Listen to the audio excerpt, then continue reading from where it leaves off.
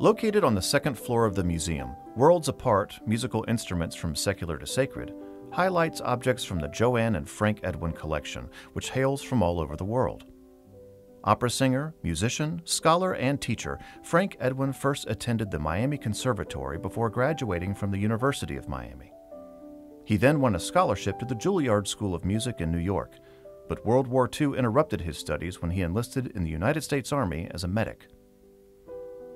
After the war, Edwinn remained in Italy, where he directed the theater education program at the American Academy of Rome.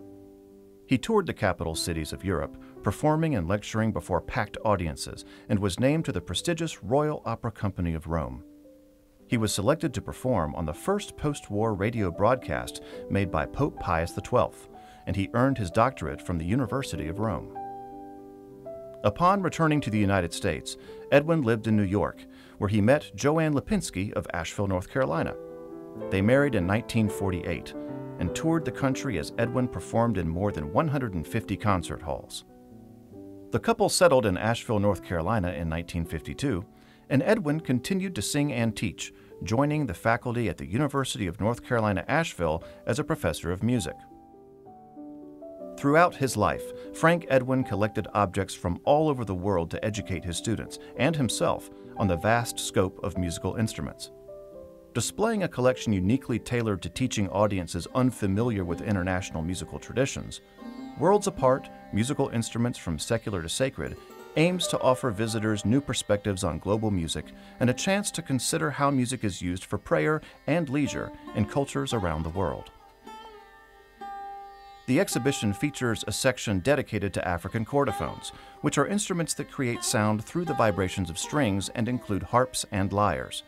African harps, particularly arched or bow harps, can be found in several sub-Saharan African music traditions, particularly in the Northeast. Next to the African chordophones are instruments from South Asia. The tabla, tampura, and sitar are instruments predominantly used in Hindustani classical music. A basic classical music ensemble includes the sitar to play the complex improvisations, while the tampura provides a continuous drone, and the tabla accompanies. The sarangi added to this arrangement would also provide accompaniment. Because Hindustani music often includes singing, one of the musicians may also provide vocals. In the center of the exhibit are three noteworthy keyboard instruments. The only known surviving grand piano made by Christopher Goner is the jewel of Edwinn's collection. Christopher Goner was among the most prolific builders of the small square piano in London from 1770 until 1800, and was known for a high degree of sophistication and craftsmanship.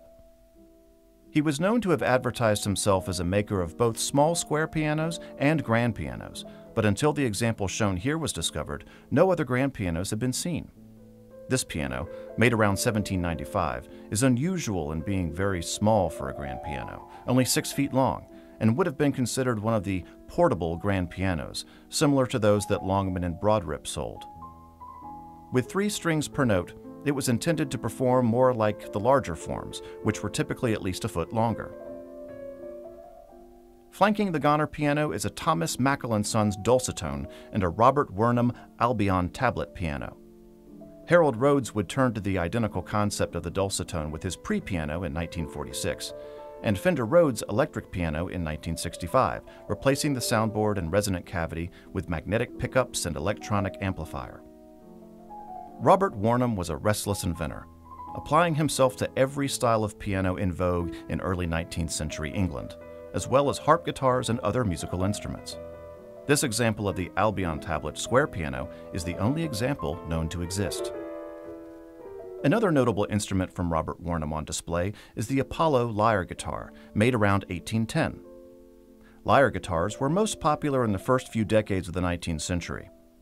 In the form of the lyre, these guitars reflect the neoclassical trends of that era, partaking in the widespread use of ornament that celebrated the perceived aesthetics of ancient Greece and Rome. These instruments were so trendy that even Beethoven was depicted holding one in an early portrait. The production of fad instruments, such as the lyre guitar, helped makers increase profits, stay on trend, and cater to a wider audience. With 6 strings, The instrument is tuned and played like a normal classical guitar, so consumers could purchase this as a fashionable addition to their collection without learning a new instrument. Other exhibit highlights include 3 French hurdy-gurdies made between the late 18th and early 19th centuries, Tibetan Buddhist ritual instruments made from human remains, and various side-blown trumpets from Africa and Oceania.